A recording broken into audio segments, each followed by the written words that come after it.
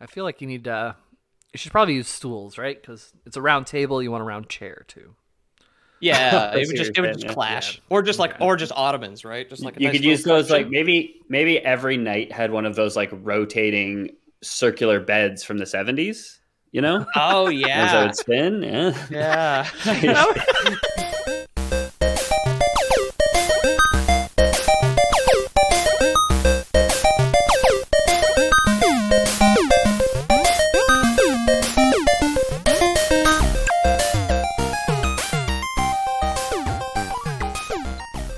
Lore Boys here, defending Britannia from the Saxons now that the Romans have buggered off. I am your Lady of the Lake, Peter O'Donoghue, and I was prophesized to return with. 'Tis I, the noble knight Ethan. I have brought my trusty rapier with me. And James Miller the Frog, ribbit. That's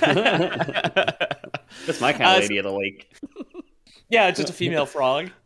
The fluoride hasn't gotten to and made her gay yet. Peter, it's female French woman. Come on. Oh man. Downloads plummet in France. Oh fuck me. Man. Oh yeah. We did it. had a big listenership there. Yeah, in Paris. Yeah. So today's episode, I think, is an organic request, but it may have also been like the Monster Hunter Black Dragons episode where I like incepted it into people's minds just to get them to do something, to like ask for something I wanted to do already. Sure. All the while, while I gazed out at my empire of Discord. If you want to, the best way to do requests and have them summarily completely ignored for months and months and months is to loreboys.com/about and jump in that Discord. So. That being said, I had appeared apparently in the dreams of Han Dolo and Oakrest, who's a patron of ours over on Discord. And today's episode, as you can see, is about King Arthur. And I would also like to welcome and say hello and thank you to our newest patron, Race Rizal. So hello and thanks. Hey, Race. Lads. I'm surprised that you weren't the first patron here, Race. I'm not gonna lie. You know. Yeah. you finished like 28th overall or something. I don't know. It's at least he's trying, right? Come on, get in there. Yeah. So I guess I'll start with you, Jamie, for no real reason other than that you're at the bottom of my camera stack in Discord right now. What's your familiarity with King Arthur? I have like a childhood memory of an animated movie, I want to say, where there's like a Merlin who turns another wizard into a frog. There's a guy who pulls a sword from a stone. There's Knights of the Round Table. Camelot, the Disney movie, maybe? I can pull it up. Yeah. Is that? Yeah, Camelot would be Prince King Arthur. Yeah. Okay. Yeah. So that. So there is a Disney film called The Sword in the Stone. The Sword in the Stone. That's what it is. I think I had that VHS in my CRT TV that had the VHS built in with like the 12-inch screen. Yeah. And I'm pretty sure I used to watch that in my room. I used to love that movie. Yeah. Ethan? Never seen Sword in the Stone. I'm familiar with the myth and a bit about the real guy. Fought the Saxons in Britain for the Romans as a native Briton, I believe, at the wall which divided the island, I guess. That's that wall that they built. That's Hadrian's Wall, which Hadrian's divides Wall, Scotland and England or something like that, right? Something like that, yeah. It's like the north and the south. He had it's like the Round Table, which is probably myth. His knights, which were probably true. There's Lancelot the Brave, Gallagher the Pure, and Galahad. Galahad, yeah. Gallagher is Gallagher. a sponsor of a McDonald's burger, okay? No, yeah. There was Gallagher the watermelon smasher. His weapon, his mallet. Bryson the gnarly. Yeah. There's what like else we got? there's a couple there's inconsistencies, I guess, that are in my head, and I don't know if exist in the Arthur canon, where there's obviously the Lady in the Lake who apparently bestows upon him Excalibur, but then like Jamie says, there's also like the Sword in the Stone myth, which whoever draws the sword from the stone shall be crowned King of England. I don't know if those are those happen at different times, or like the Lady of the Lake gives it to him and then he loses it in a stone and pulls it back out or something. Jamie also mentions Merlin, who's included in the myths. I remember was it Clive Owen in like the 2004 live action film King Arthur was probably like my first exposure to it, because I never saw the animated one, but I know a bit about it, I guess. Yeah. It's good. It's if anybody had listened to this and thought like all this was like totally fake, a lot of the stuff you mentioned, definitely just know it's just like, no, Pete sent his scripts in advance, clearly, because I will elucidate basically every single thing you just talked about, because this is very much like the early Arthurian legend. I used actually for one of the first times I used a website that wasn't just wiki blank. Okay. I actually went on Encyclopedia Britannica for the historicity or historicity, whatever the like validity of the stories are. Wow. For the Arthurian story. So I think it would just be historical authenticity. so it The they, there was Loriosity. they used a specific term which was like historicity or historicity. Are you thinking of Somebody wants- hysterectomy? Yeah, so we're going to talk about when King Arthur had his uterus removed. Exactly. Historicity, historical authenticity. There you go. There you go. Yeah. I think it might just be like a portmanteau. Find me the etymology of the historicity of the historicity, please, if you could. Oh my god. Pull that clip up. So I only had like kind of passing knowledge about King Arthur, but I have seen The Sword and the Stone. It was one of my favorite like Disney VHSs that I had growing up. I also watched a CBC show called Dragon Booster. If anybody ever saw that. That sounds like a cartoon where they're trying to sell trading cards or Beyblades or something with it, you know? Yo, actually, I have an aside about Dragon Booster in here because I used to love that show, and like Dara has the intro completely memorized, and she sent me audio clips on or via like iMessage that I tried to pull and like give to you guys so we could cut it into the episode of her just like saying the entire intro, which like describes the lore of the show, but I couldn't figure out how to do it properly because I am a big dumb idiot. That's true. I always said it. I always said it. It's part of our brand. Lore Boys Industries is a copyright of Pete Big Dumb Idiot Ltd. Yeah. Our historicity isn't great or something like that. Yeah, exactly. No, exactly. Yeah. You guys ever think about the fact that portmanteau is just a portmanteau of door coat? Yep, all the time. Why would you want a door coat? Well, why would door coat mean two words smushed together? Like, why would that be the word that means words that are smushed together? Was it just the first one that they ever did?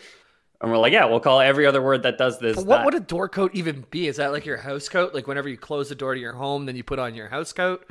Or like, why would a door need a coat? Well, like, a house coat would be like, by that logic of just like putting the two French words together, like it would be maison manteau. I know, but we're working backwards. We're working backwards from portmanteau. So what would it be then, Mr. Bright Ideas? Yeah, come on, Pete, Mr. Disparaging Jamie's ideas. Portmanteau. Do they mean like a seaport or something like that? Well, it's spelled with an E, so I don't think so. Oh, is it? Yeah, it's portamento. Portamento. I see. It's when you take a door off the hinges, it gets quite cold, so you put on a little jacket for it. Yeah. What would your theory be if it was like a ship port coat? It for me it's at least closer than a door, but I wanted to say that like portamento sounds like a cheese as well. It does, yeah, or like an Italian meat. Like that's a good guess for France too. Exactly. Another really quick thing about King Arthur here is when I had a drama teacher in high school who sadly had a miscarriage, so she took the school year off, and the theater nerds and I all still wanted to do a play. So this guy who was in the grade above me named Evan Harkai, shout out to him because he's like was working in showbiz in Toronto afterwards. Just transcribed the entire script of Monty Python and Monty Python's Holy Grail, and we just did a completely illegal, unlicensed stage adaptation of the film. Nice. I was Sir Bedivere, so I used a old maple syrup bucket and used a hacksaw to cut out a little square so that I always had the visor that I could hold up the entire time, which was like his visual gag in the film. So a quick aside about Dragon Booster as well, because I know you mentioned it sounds like something that would want to sell merch. It was very much like Canada's version of Beyblade or Bakugan, because it was like kind of like a sci-fi future where teenagers would race dragons against each other. But it wasn't particularly successful, which is why we have like Pokemon Brilliant Diamond instead of anything related to Dragon Booster at all. It wasn't super popular. It had like 3 seasons and then was like canceled unceremoniously. Sounds cool. I've never heard of it. Yeah, there you go. It was like CBC cartoon in the morning, basically. Okay, you got it on your antenna TV, and you could just see dragons scrolling up past over and over again through the static. Yeah. Got it. So, King Arthur Pendragon is probably not a real person. Most historians at time of writing agree that he's probably an amalgamation of multiple men. He is a lot of great people from history, right? Yeah. They're just like, oh, we know somebody did this. We know this guy was alive at the time, so let's just accredit it to him. Like Shakespeare, right? Yeah. Like they don't know that Shakespeare wrote every play that's accredited to Shakespeare. In 1,000 years, they'll think that there was only one lore boy. Yeah. Yeah, called King Arthur. It's just like, no, King Arthur was a podcaster. He talked about Magic the Gathering, idiot. Come on. Like, he's clearly real. Arthur Peen Dragon. Arthur Peen Jamie would be the actual, like, the complete assembly. Until some historian like is mining through a rock and finds like an old iPod or something, and then was able to like listen to us and find out it's 3. And it's an iPod shuffle. It's like still works. Wow. Yeah. It's like the Baghdad battery. He like hooks it up to like copper and lemon juice and gets like, the men of the past were very crafty. Very industrious. Yeah. So Arthur had apparently been mentioned in various accounts and stories for at least a couple of centuries, but his first like confirmed drop was in 829 AD, where he is said to be a military leader of some description who participated in the Battle of Badon, and also called the Battle of Mons Bodanicus in Old Italian and probably like Warhammer 40k. Because Mons Bodanicus. Mons Bodanicus. Is that on the vagina?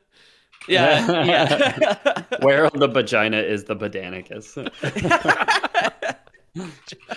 Because it's a Mons pubis, right? Yeah. Isn't there? I think Mons just means like hill. It's mount, right? I think, yeah. Or mount, yeah. The Mons pubis, mount. I think, is part of part of your pelvic bone, or maybe women just have it. I have no fucking idea. Pelvic mound sounds like. I'm not a skeleton. It's the front doctor. of your pelvis, yeah. Okay. Yeah, I'm not a skeleton doctor, guys. No, where's I looked up Mons. I looked up what Mons means, and the definition is short for Mons pubis. God damn it! Yeah, I love who's the casual person who's talking about check out my Mons, like. Yeah. my favorite part of the woman's body is the Mons, the front of the skeleton.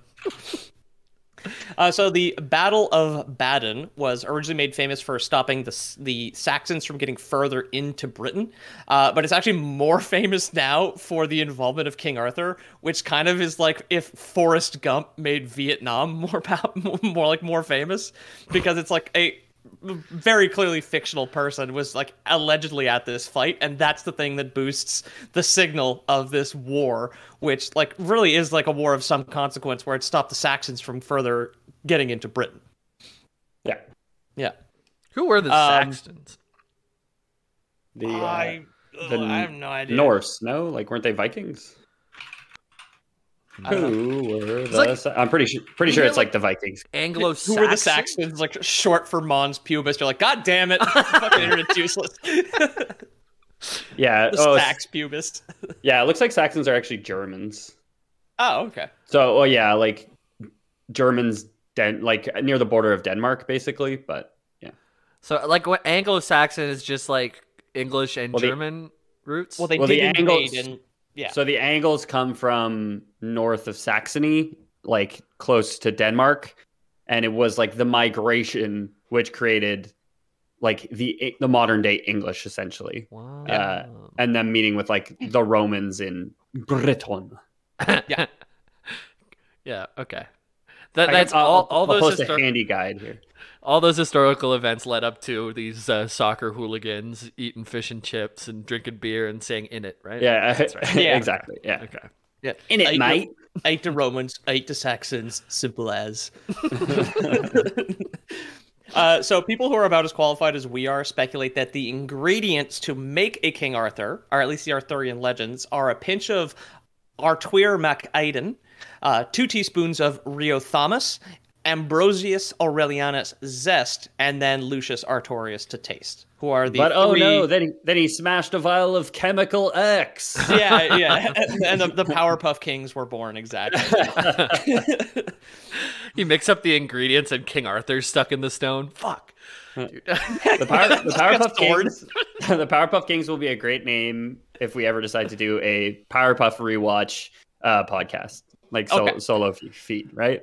Yeah, call ourselves the Powerpuff Kings. We were talking about Patreon exclusive. Yeah, we were talking about some premium the Powerpuff options. Kings. That sounds good, man. So if you put all those guys that I just mentioned on the stove for about 600 years, and then your name is Geoffrey of Monmouth, then you've got yourself a King Arthur. What was the Ambrosia name? Because that name sounded very beautiful. Ambrosius Aurelianus. Oh, I like that. That guy sounds really smooth. He's like the Dionysus of the group. I've been playing a lot of Hades. I bet you he gets drunk and he fucks. You think Ambrosius gets pussy? He fucks. Yeah, definitely. Gets a little bit of Mons Saxony or whatever the fuck the part of the skeleton is. I mean, ambrosia in like modern day English means like it's like fasting, right? Like, does it? I'm pretty sure. Yeah. Now I'm like wondering like, what was ambrosia in ancient Greek? I've just sent Ethan on like a 15-minute Google quest. I know. Yeah. Is it ambrosia like every single sentence? Isn't it like a nectar of the gods or something? Yeah. So ambrosia and nectar was the food and drink of the gods, and in modern day English, according to the Collins Dictionary, ambrosia is the practice of refraining from eating. So I wonder if that's because like gods don't need to eat; they do it for pleasure. In Hades, it's like you have to give like the wine bottles or the nectar to get your first level of friendship, and then like your uber friendship, you have to give the ambrosia over. That's like the sick food. Yeah. Anyways. Yeah, it's food of the gods in ancient Greece. It's not eating in modern day. I guess we're not gods, right? Not yet. Depends what they ask, right? Yeah. So Geoffrey of Monmouth was a Welsh cleric born at some point in the early 12th century, kind of in and around Monmouth, which is in eastern Wales. Of course, with like kind of the quality and the amount of people who knew how to write in 11th or 12th century Wales, it's really unclear. But he referred to himself as Geoffrey of Monmouth, so that's like people tend to associate him with either being, liking the area or just being from there. Yeah. Okay. He's best. Yeah. Sorry. He's everyone's from Mon something because you're born from your mother, right? Of course. Yeah. Everybody passes the Mons, the Mons pubis at some point. Yeah. You can just call it the Mons. We're all friends here. Just call it the Mons. We're all friends here. Just call it Mons. Yeah. No need to be so formal, Pete. Come on. Whoa, doctor. Who invited this nerd? Do you think that's what all those Jamaican people are talking about? Your Mons pubis? Hey, Mon. It's like saying "oi cunt." Like,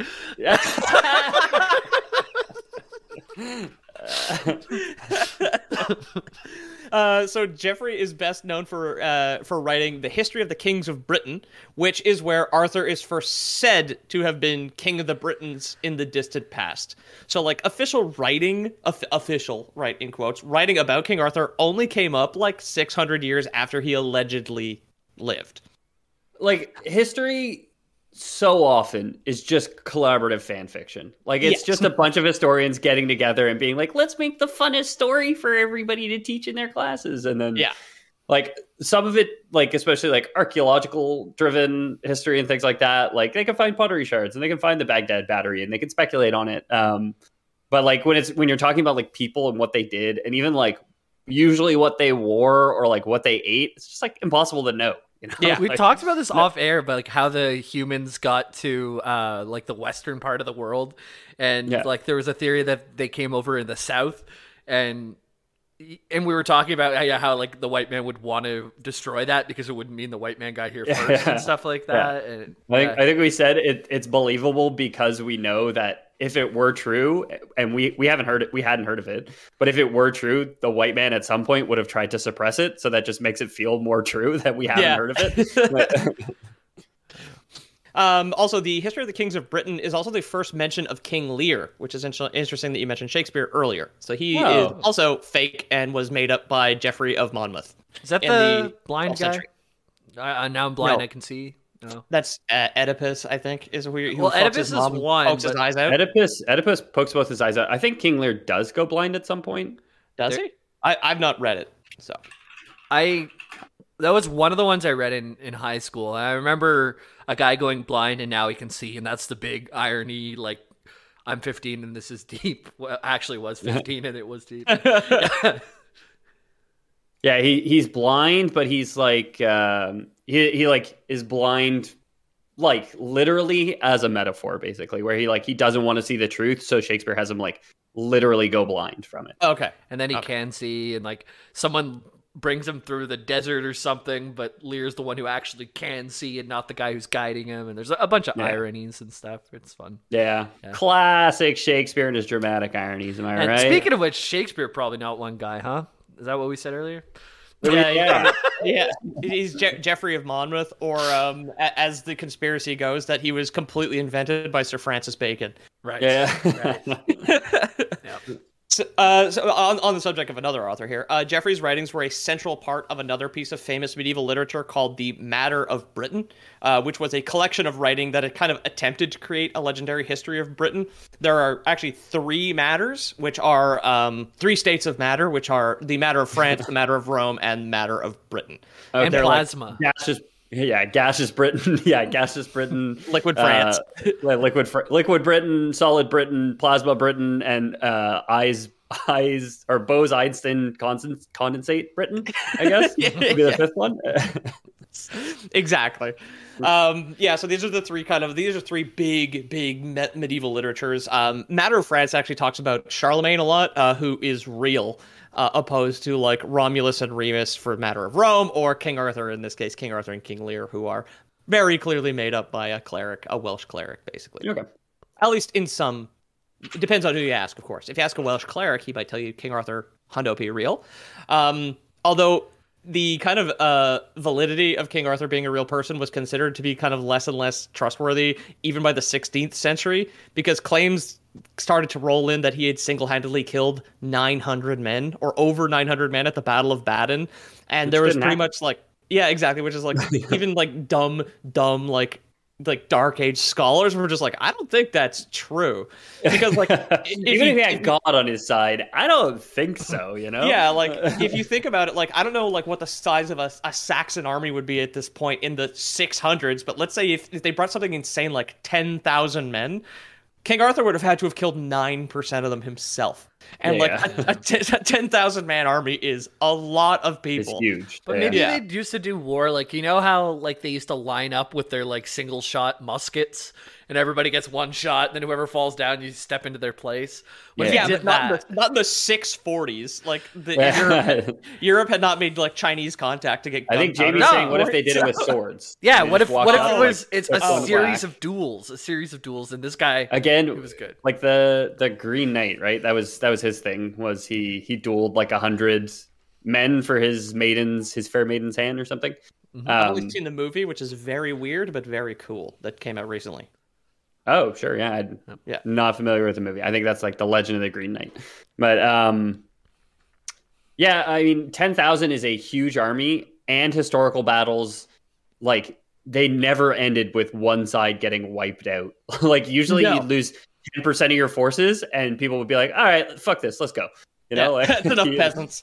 Yeah, so we're talking like even for him to have killed that many people, like you need like 100,000 person army before they're just like, one guy has killed how many of us? We gotta go.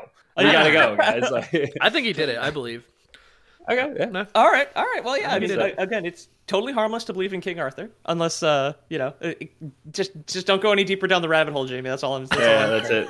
This is Jamie's king on conspiracy. I'm dragon pilled. What can I say?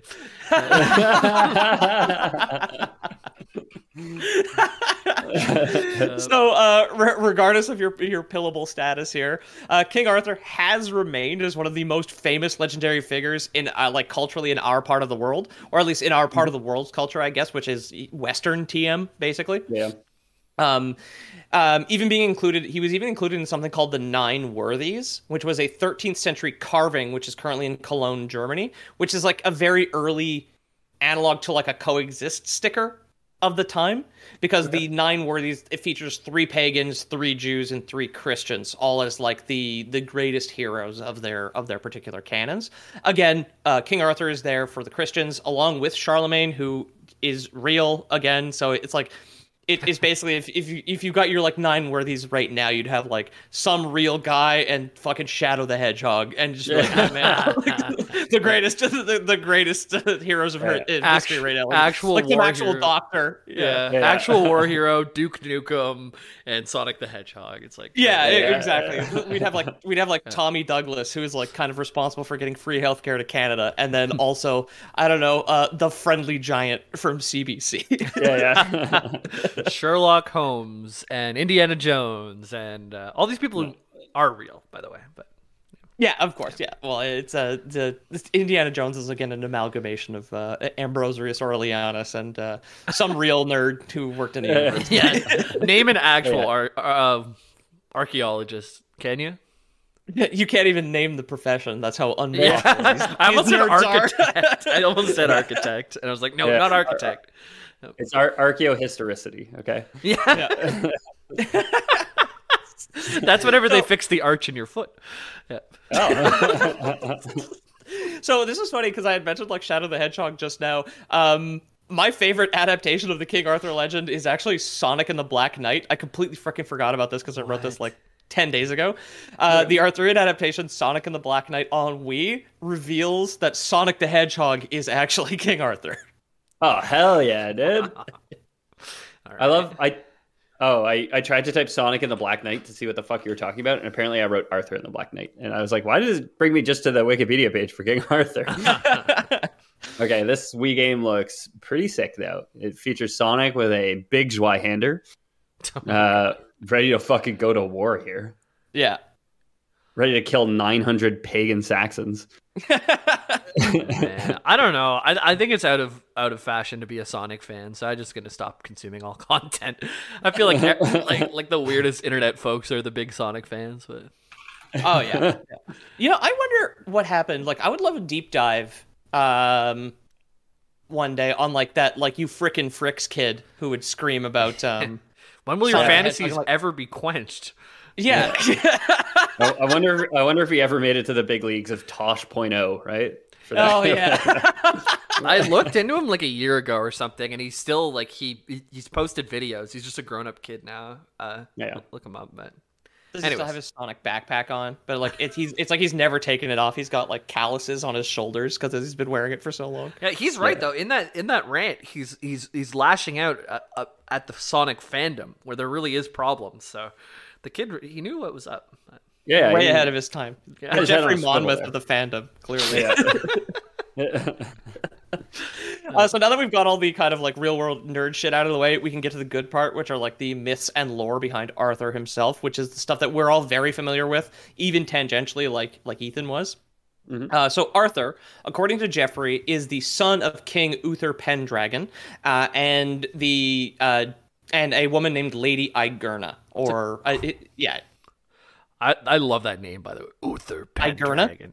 No, I saw Jamie's eyes light up, excuse me, as soon as you said Uther Pendragon. I was like, oh, you like that one? Yeah, that one's cool. Well, Uther is in WoW, so you got me. It's there. a WoW character. Yeah, I wasn't gonna mention it, but yeah, and then Pendragon is cool because Ethan used to post on those forums way back when. So. Yeah, the Pendragon unofficial fan forums. But there was a series of books which I didn't read, but they're like young adult fantasy books, basically.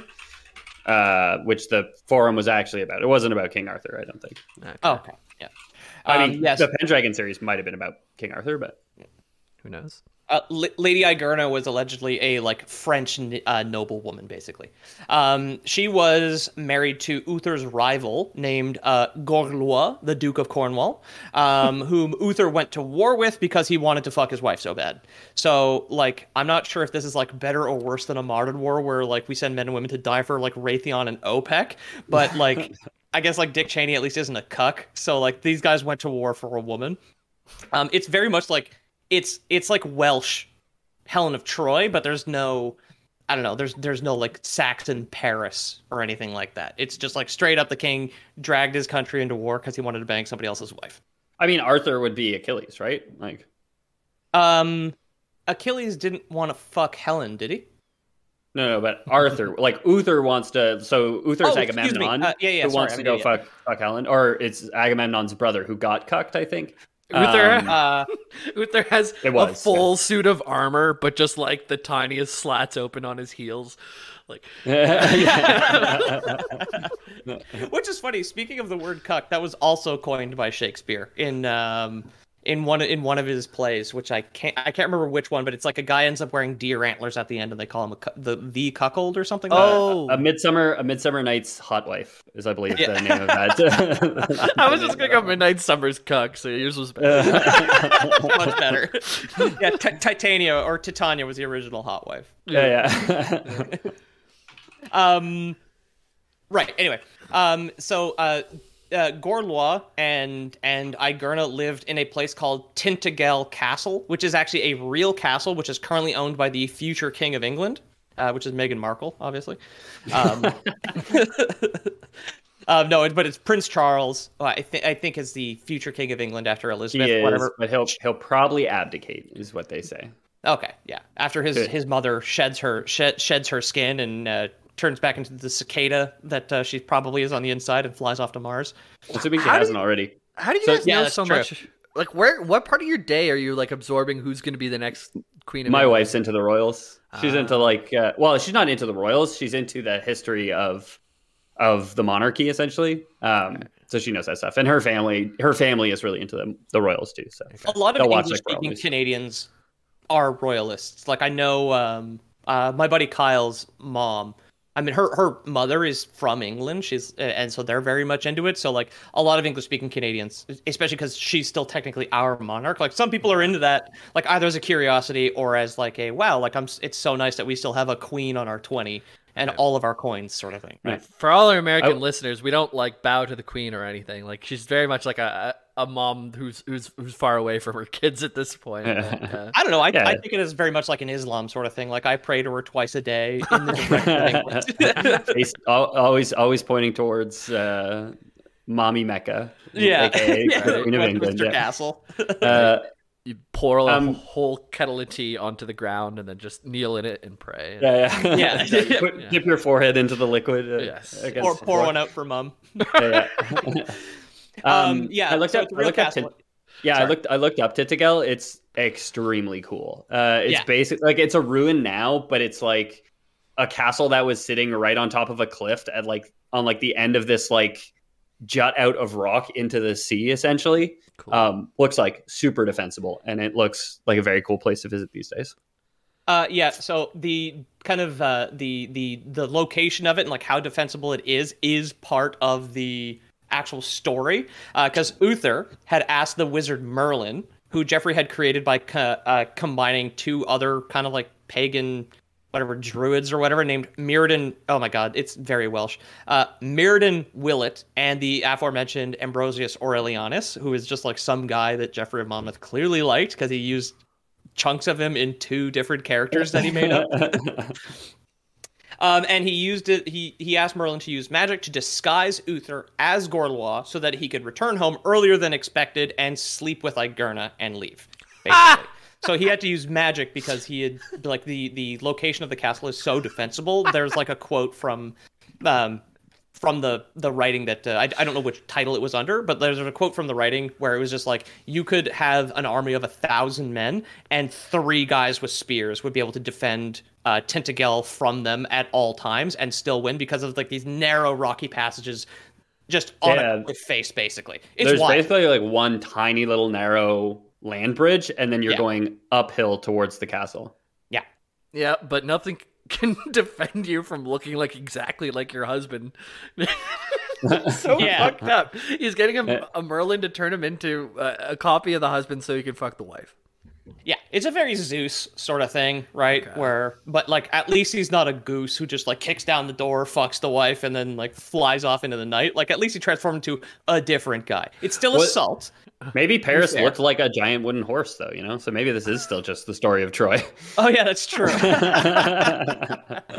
But I loved in the Sword in the Stone. I think it's from this, but Merlin fights with another like wizard, and their Yeah. whole battle is just turning each Madam other. Mim. Yeah, they just turn each other into different animals. So like Yeah. you're a toad, then you're a frog, then now you're a mouse, and now you're a whatever, and like, oh, I'm a tiger now. Polymorph. Yeah. All they have is polymorph. It's so I guess They're doing like the Pokemon like damage type weapon triangle essentially, Yeah. where it's like turn you into a rock type because I'm a Right. water type. Like, oh, okay, well I'm gonna turn you into a bug type then. And Yep. they're just going around in circles like that. I never would have remembered the name of the witch that he fights, but I watched clips of the movie to like get in the mood when I was writing the script here, and her name is Madam Mim because Cool. she's a crazy. She's just like a swamp hag basically, but yeah, they does have it- a magic fight. How does it look though? Does like the animation and stuff still hold up to this day, or? I mean, not on like a modern screen, Right. because the line work is real fucking rough. Like you can see like multiple passes with a pencil. Like visibly, everybody kind of has like a shaky outline because of the, like just I guess the eraser technology wasn't up Right. to 1080p standards in the 60s Yeah. or whatever, right? So I had a Lord of the Rings animated movie too. Actually, now that I think of it. Oh, from the 80s? I have that as well. Yeah, Yeah. that's Ralph Bashki did that. That's a lot of rotoscope though. So that is a lot of live action actors that have been painted over. Cool. Oh, cool. Yeah. So Merlin, on the subject of him, like transforming a king into, it's just like, hey, hello, I'm king of the Britons. I'd like to be a rapist, and I'd like to get away with it. Do you have a spell for that? He's just like, absolutely, Yeah, sir. sure. Not a problem. Merlin, in some other writings, is said to have used magic and giant laborers to build Stonehenge. So, like, this fucking megalith has been part of, like, ancient alien conspiracies for 900 years at this point. It's all just being recycled fucking constantly. Amazing. Yeah.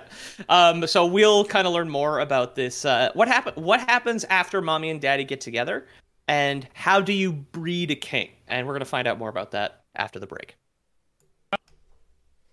Welcome back, everybody. I'd like to thank the ad, if you heard one, for their CPM. So now we can get back into a little bit more King Arthur. Clicks per minute. Yeah, yeah. It's the Lore Boys podcast is a idle game actually, and Yeah, exactly. I thought it was how we get our. clicks per minute. Actually, no, it isn't. No, it's Latin. It's something per milli. Oh. It's old Italian. Yeah. Okay, I play too many games. It's Krusty Pond Man, I think. That's yeah.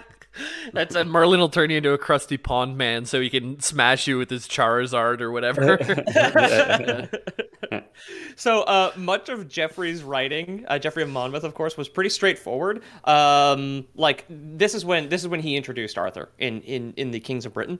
A lot of his fiction basically was like really basic, not too crazy. Arthur was born and becomes King of England at 15 when his father dies of poisoning at the hands of the Saxons.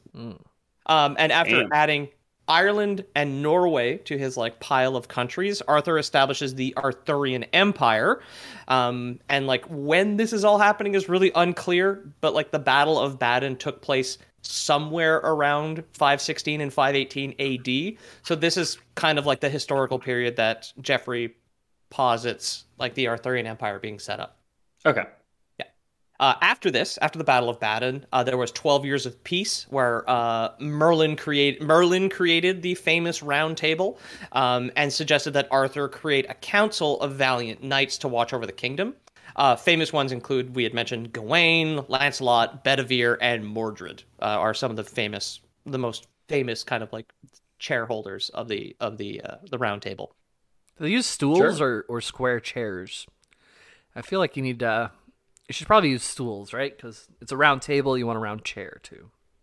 Yeah, I it see would what you're just saying, clash, yeah. or just or just ottomans, right? Just like a You nice could use little those like cushion. maybe every knight had one of those like rotating circular beds from the 70s.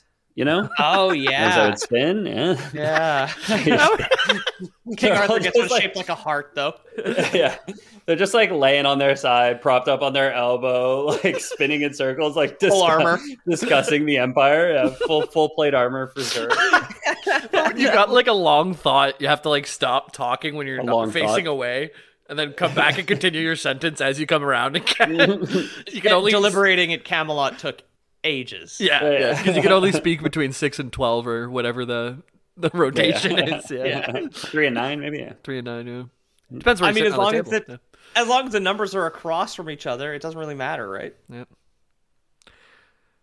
It's true. So 12 years was far too much peace for Arthur, and he decided to further expand his empire, coming into conflict and defeating the Roman Emperor Lucius Tiberius in Gaul, which is now kind of the France-Belgium area of Europe. In previous decades, Arthur had fought off like many monsters from British folklore, like giants, cat people, and people with dog heads for some reason, which are just straight up called dog heads. And Dog heads. I like the old kind of medieval art that is almost incomprehensible. It's like even adults look like they drew like children, which is just like some like mud farming peasant that just has a dog's head, basically. Probably drew like children because they don't live much past being a child back then. Yeah, exactly. Exactly. The Roman emperor that I mentioned before, Lucius Tiberius, is completely made up. Not a real person whatsoever. Not even a fusion, just fake. From Just cradle Made to up for grave. Arthur to kill. Yeah, cradle to grave, not real. Nothing was true about Lucius Tiberius. Popped into existence to see an opportunity and go for it, just to be fucking struck down by Arthur. Yeah, Yep. exactly. So before marching on Rome itself, after defeating Tiberius in Gaul, Arthur caught wind that his nephew Mordred had married his wife Guinevere and taken control of Britain. So he Nice. turns that army right the hell around, and like as if the kids were misbehaving in the back, and marches it back to England. I mean, from what you just said, the kids were misbehaving in the back, right? So His nephew was, yeah. yeah. Wow. Arthur a lot of cucking, a lot of cuckolding in this one, in the Arthurian legend. King Arthur, the fucking cuck story. Hell yeah, dude. A tale of two cucks. just all adapted from this. Sorry. Go ahead. I'm just like was listening to the Always Sunny podcast, and Charlie had this really good bit about like Christianity when they first started. It's like, and you'll be like all together like brothers, and you'll take care of each other, and like everyone's like, yeah, and it's like, oh, we're going to go to heaven, and that's awesome. And everyone's like, yeah, and it's like, and no one's allowed to have sex anymore, and everyone's like, wait, what? Like, how did they sell that point? Can you not fuck on a romantic cloud in heaven? I think while you're alive, you can only have sex for the purpose of having the children. Well, that makes sense, obviously. Yeah, only to have children or disguised as another man have children with his wife. When you live to exactly. 30, like everybody's probably fucking and cucking all over the place, dude. Because like you just we're here for a good time, not a long time, you know? Yeah. Speaking of short-lived, Arthur kills his nephew, who is like a younger man. He kills his nephew on the banks of the river for real Camblam in Cornwall, which made me laugh. Oh, Black Betty. Camblam. I mean, it'd be like Black Knighty, right? Whoa, Black Nettie. Camblam. That's in Cornwall, but Arthur is mortally wounded in the process. He hands his crown to one of his knights, who is cousin Constantine, and is then taken to the island called Avalon, never to be seen again. So he doesn't really die in this old version. He just disappears to the Isle of Avalon and is never seen again. I met a girl once named Avalon at a bar. I guess 13 years ago at this point. I was like 18, Sure. 19. But I kind of always like remembered her because that name was so unique. And this isn't like somebody I ever like dated or anything. It's just like, oh, what a cool name. You're just going to live rent free in my head forever now, apparently. Yeah, clearly. Yeah. Still coming up. Yeah. I know an internet Avalon. I met an Aphrodite the other day. That's hot. She was working at a chocolate store. Yeah. Oh, dude, that's even hotter. Holy fuck. Doing Christmas Well- shopping. It's a really interesting name. Yeah. Man, if she's If- she's just like working at chocolate, like getting fondue and like cinnamon scented candles, that chick is fetish material, dude. Yeah, so fondue would make sense if it was hotter as a chocolate store, but also like hot fudge, I guess. But Yeah.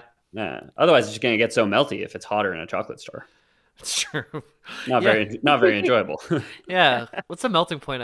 It's probably just above room temperature, right? Like there's not a lot of Melts in your hand, right? Of Yeah. what? Not in your mouth. Melts in your mouth, not in your hand. No, that's the M&Ms. Dude, they Yeah. fucked up the green M&M. They took away her boots. I love that meme right now. Of course, we're recording this in advance, obviously, so this might not be relevant. I love the fact that it's just like, oh, the head sign is like they made the green M&M into a dumpy slut, and then it's just like, oh yeah, they're also being investigated for child slavery. Yeah, So it's just like, What? Yeah. Oh, Mars that's company. not a meme. Like Mars, Nestle, and some other candy corporation are like allegedly use like child slavery in South America, and they're like in court right now for this case, and they're just like, the M&Ms are inclusive. It's just like, oh yeah, it's like quickly post something on Twitter. Exactly. Yeah.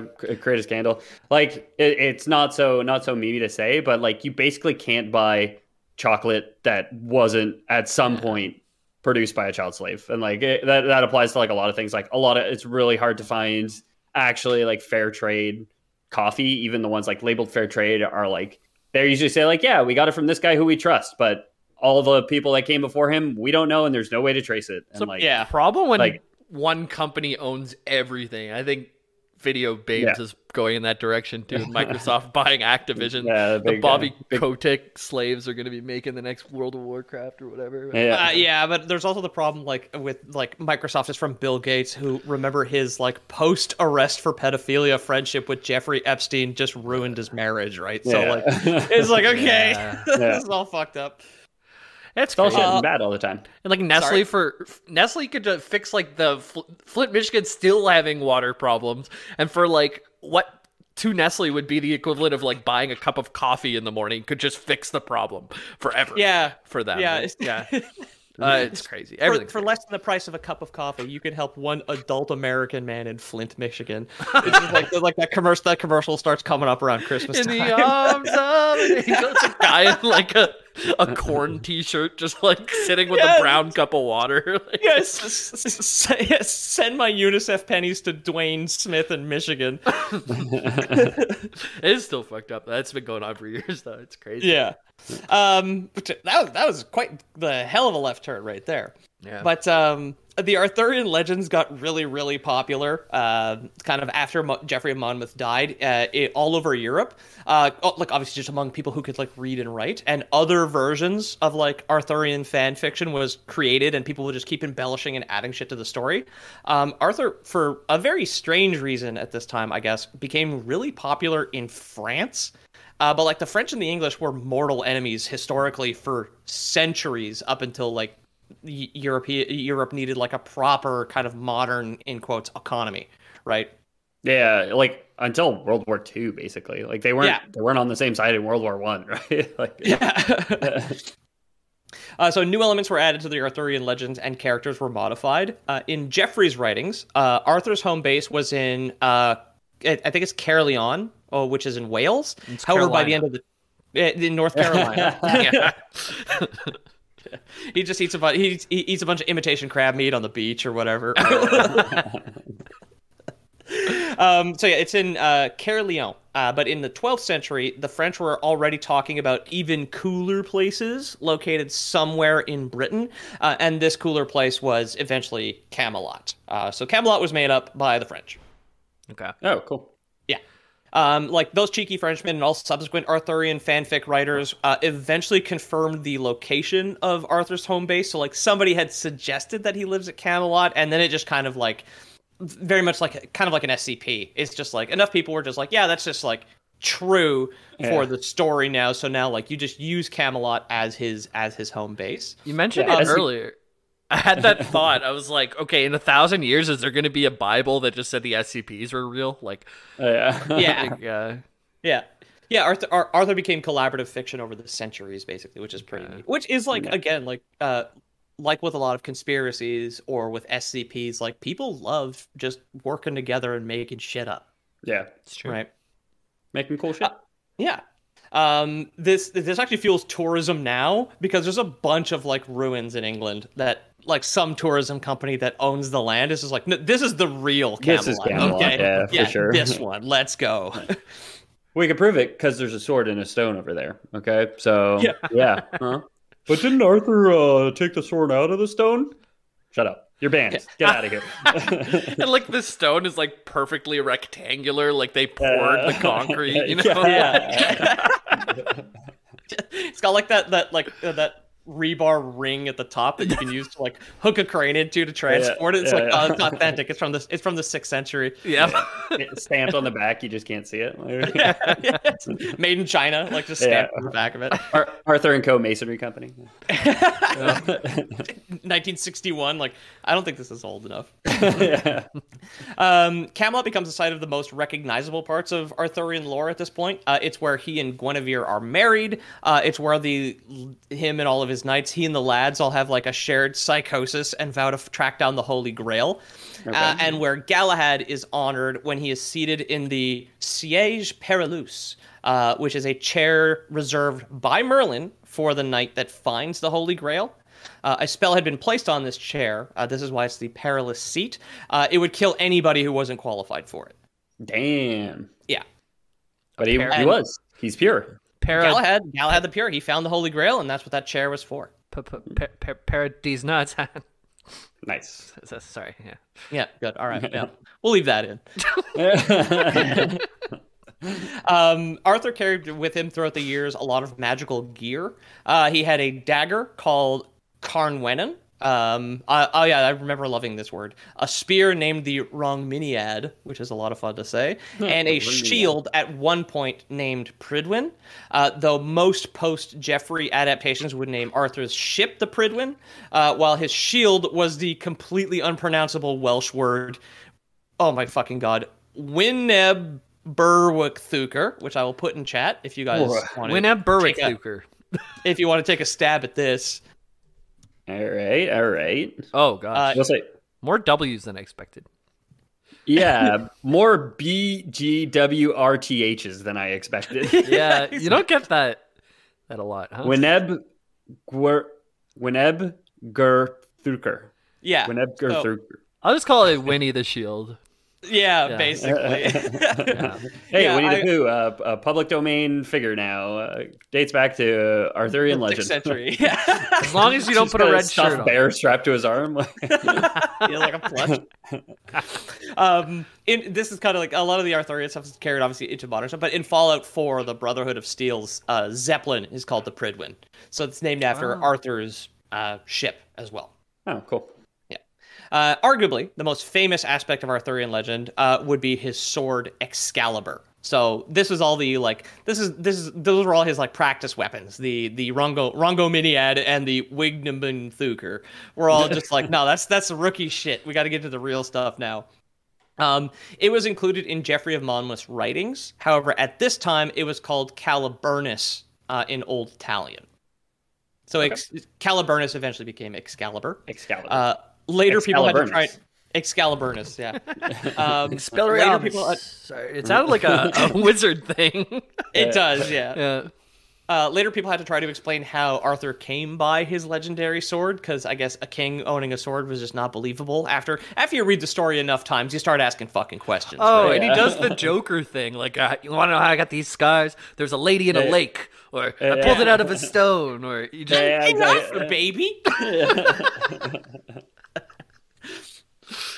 So yeah, the first explanation is fairly fanciful, and it's again for some reason was added by the French, like the most legendary English king of all time. Most of the stuff we know about now was added by like French fanboys who just thought this stuff was really cool. Yep.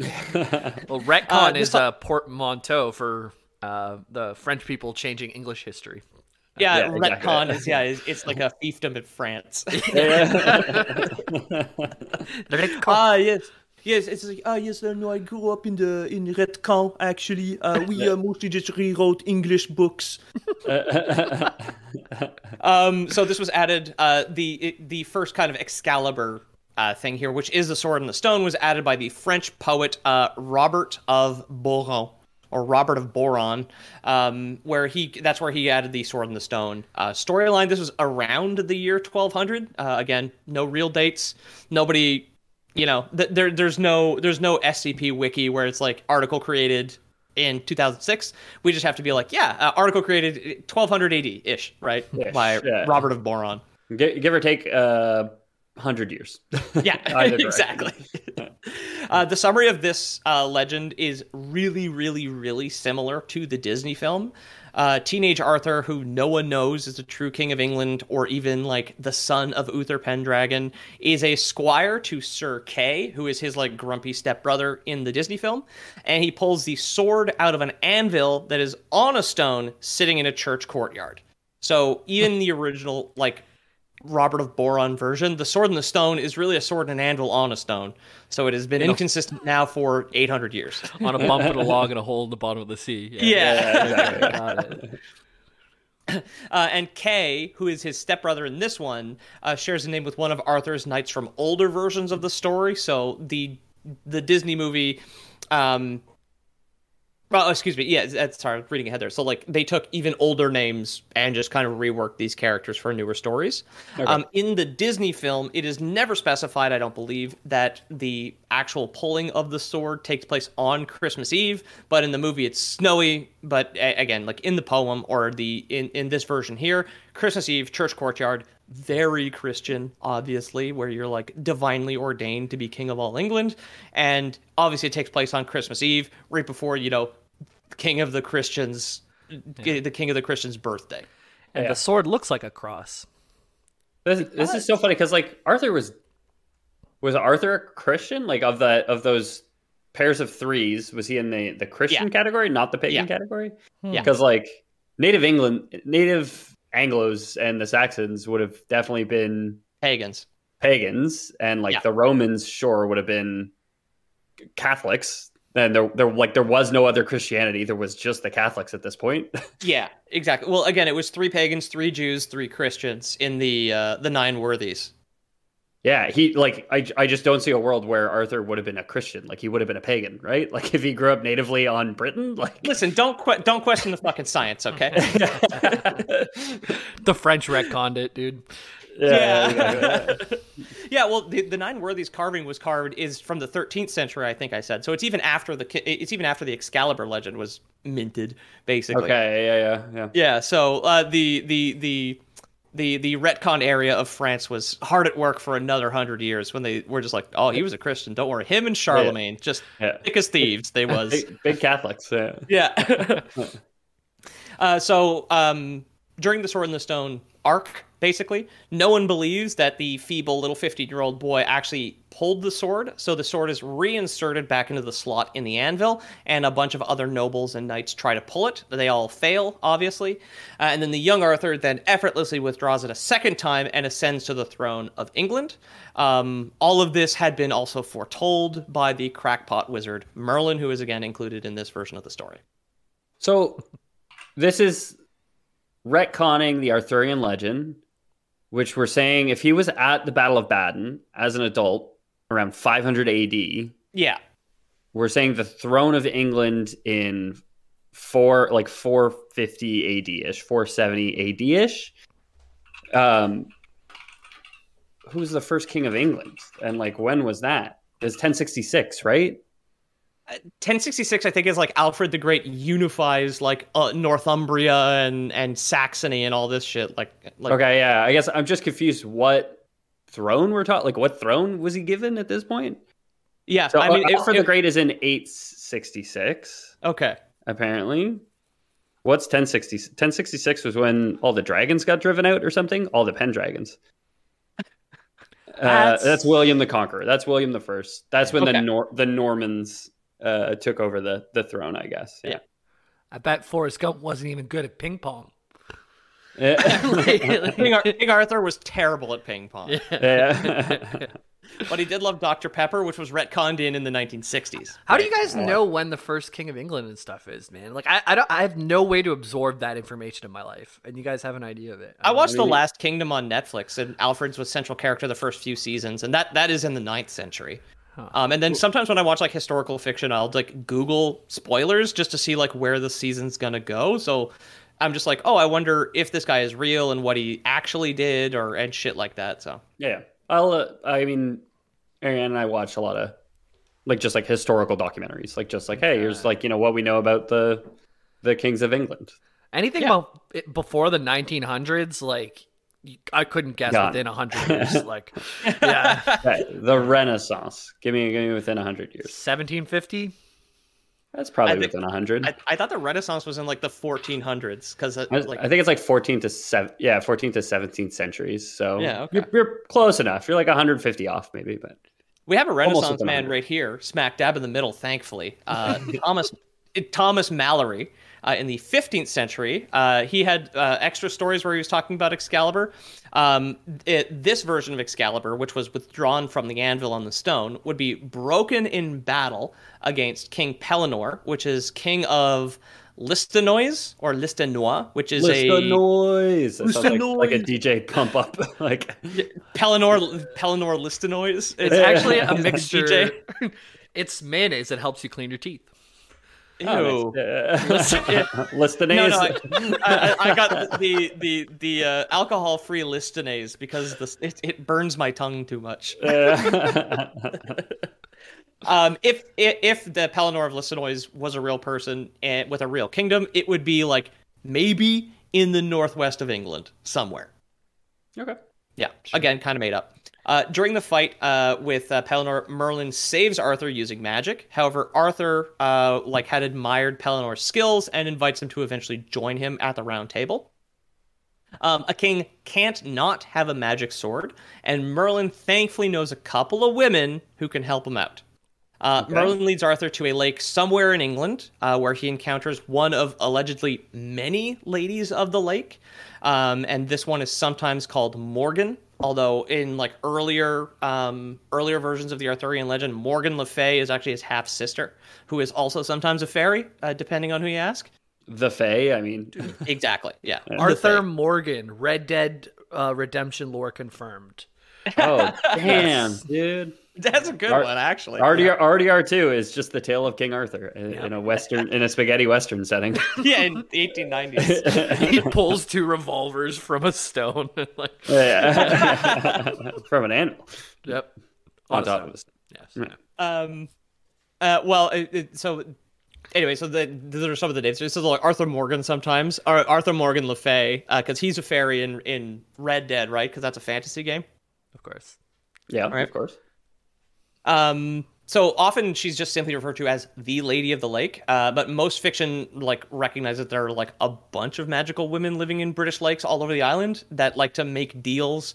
Sometimes they're kind of Faustian deals, sometimes they're just regular like blessings and whatnot with a bunch of people. A bunch of mortals, rather. This one, however, grants Arthur a new Excalibur with a magical scabbard. Some tellings have Arthur like tossing his broken sword into the lake, only to have it be like caught by the last second by a woman's hand, like rising out of the water. Cool. She gives Arthur his new sword in exchange for a favor that she would come and get at some point. So this one's not so much Faustian, but she's like, look, I'm going to come back for payment. And there's like a very strange Lady of the Lake scene in, again, the Green Knight film that recently came out that I had mentioned. Okay. Right. So the favor that she asks here comes in the form of a request to have Arthur kill Sir Balin, or Balin, B-A, Balin again. He's another DJ, basically, that's competing with her. Balin, Sir Balin is one of the knights in his court who has allegedly killed the brother of this Lady of the Lake. When she arrives to ask for Balin's head, Sir Balin is like, whoa, hey, fuck you, I'm so innocent, I'll cut your head off. How's that for irony? And then does that, so he kills the Lady of the Lake. Oh no! And as punishment for doing Arthur's like, well, there goes my debt, baby. Exactly. He was like, I was going to declare bankruptcy next week, but thanks, dude. Anyway, for taking care of that. But Arthur, of course, is like very noble. He's a hero. He's just like, no, I was going to try and bargain or whatever. I owe her for this magic sword and scabbard that I have. Yeah, she helped me defend my right to be king of England and abuse the poor. Yeah, exactly. I must repay. Thank you, madam. As punishment for decapitating the Lady of the Lake, Arthur banishes Balin from court.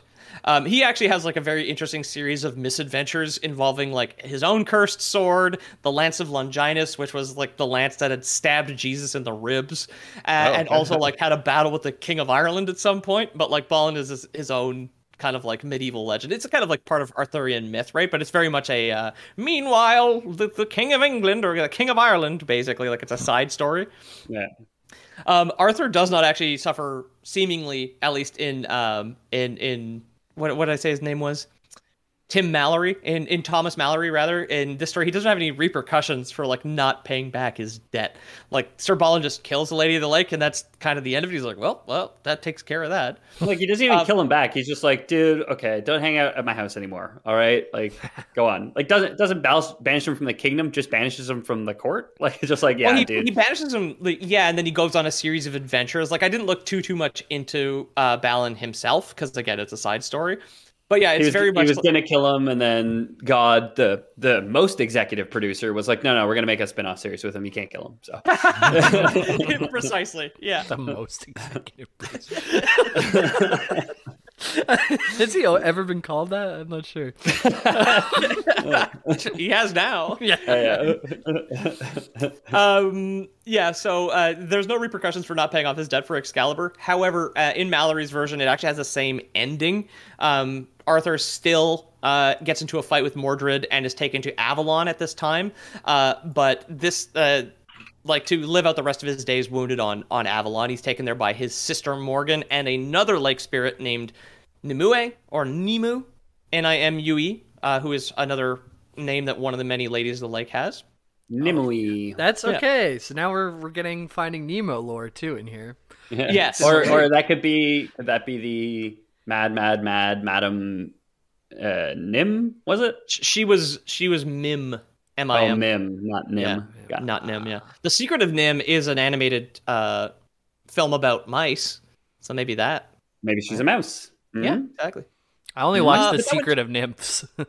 That was good. That would conclude, however, the basics on King Arthur and like kind of the most popular stuff, where it came from, and like all the kind of like most, I don't know, the people that we can confirm added extra things to the story. So that would be that. I have been your host, Peter O'Donohue. You can find me at Loreboys Podcast on Instagram, or hanging out on the Discord, again, loreboys.com/about. Find the link, or the link is in your podcast app right now in the description of this episode. Thank you for listening. Thanks so much. If you guys want to get in touch with us, like Pete says, Discord's the best way to do it. If you guys want to send us some cash, Patreon's the best way to do it. Patreon.com/theloreboys. We have a couple different tiers there set up with a couple different reward schemes. We're always looking for ways to improve it as well. If you guys have any ideas, feel free to send them our way. No guarantee we'll do them. But time permitting, we do want to kind of flesh it out a little bit better for everyone involved. That said, a little bit of housekeeping. We did get a request from one of our patrons, Nathan, as he spells it, Wallerowich. Also called Shield again. Exactly. Also known as Sketchy Jesus on the Discord. Wanted to say, hey boys, it's that guy with the dumb Polish last name, High Lord Priest Sketchy Jesus, back again with another shout out for you. Really just wanted to thank you guys for the previous shout out. It meant a lot. And I wanted to let you know that I'm currently in the market for a Dungeons and Dragons pinball machine. So any inquiries, please contact me at ratfuck@godickyyourself.gov. In all seriousness, though, you guys have helped me get through a real difficult month of my life, mental health wise, and the laughs you guys have brought me have kept me in high spirits. Y'all had me dying listening to your I Have No Mouth and Must Scream episode. And my new favorite quote from you guys is, so the gay monkey man with the 12-inch steak and cheese was not going to fucking fly. And I do not remember that at all. I do remember that. I remember Steak and cheese. Like I remember that bit. I don't remember who the gay monkey man from I Have No Mouth, I Must Scream is. But anyway, you guys are great. Please keep doing what you guys are doing and stay awesome. Love, Nathan. I looked up a Dungeons and Dragons pinball machine, and you can get one for $2,500, which in the vintage pinball machine market, not so bad. Seems Some of them low. are 10K Yeah. plus, yeah. So you might have gotten a good one there. Wrap it up. Yeah. Yeah. Thanks for the shout out. Sorry, it's a month and change late, maybe two, whenever this episode actually drops. But yeah, if you guys want to send us a message to read on air, it's one of our Patreon rewards. So feel free to check out our Patreon and the rewards you can get there for supporting the show financially. Yeah, I made some changes recently, so if you are already a patron, please review what you've paid for and harass us for it, basically. Yeah. Guys, I got a good idea. We should do a Twitch stream of like a game that we really like, just as like is torture, like maybe like League of Legends, because like after a while you just get so tired of it. And anytime someone donates, you have to add like another hour on the clock, so they can just keep us playing League of Legends for like a week straight, and it would suck, but we'd make money. So, and then we can put it back into the podcast. Yeah, true. Sure. Anyways, I come at me for more capitalist ideas later. I got some. Yeah, we're spitballing ideas there. We're spitballing ideas over at Lore Boys Prime, of course, as always. And we are, as many of the patrons already know, the Lore Boys Prime patrons, I should say, not the Patreon patrons, but the Lore Boys Prime patrons should already know. We are creating, so we were going to create a round table. We were going to be knighting some Prime members who fit the criteria of what we need. Obviously, I'm going to be the cute knight at the round table. I'll probably also wear the hat of the funny knight, I think, is fair to say. But there was a little bit of tension between us. You know, I kind of view myself as an Arthur figure, but Pete kind of views himself as an Arthur figure, and Jamie kind of viewed himself as an Arthur figure. So I think what we've decided on is to do like a 3-circle Venn diagram table, essentially. So there's going to be overlap. If one category matches both of the Lore Boys tables, you can sit at both at the same time, or even all three, if all three of us agree on one category. I know I need a blank. Insert your name here. The Rat Tamer. I need somebody to work on taming rats. Basically, sewer piper, essentially. Pied Piper-esque figure at my round table. Sounds good. I'm sorry. Peter got up, and I know I shouldn't say anything, but I love the way that he used his hands to run. He was fast running. Yeah. I don't know what happened to Peter. Maybe he's still running. Somebody must have knocked on his door, right? No, he's just. I think he's running to get to the table that we're both sitting at now. He's coming to join us. Okay, yeah. So if you guys want to apply to join our Knights of the Round Table, make sure to hit us up with your knightly name and what you bring to the round Venn diagram table. And I think that would constitute two more boys out of 3. Goodbye.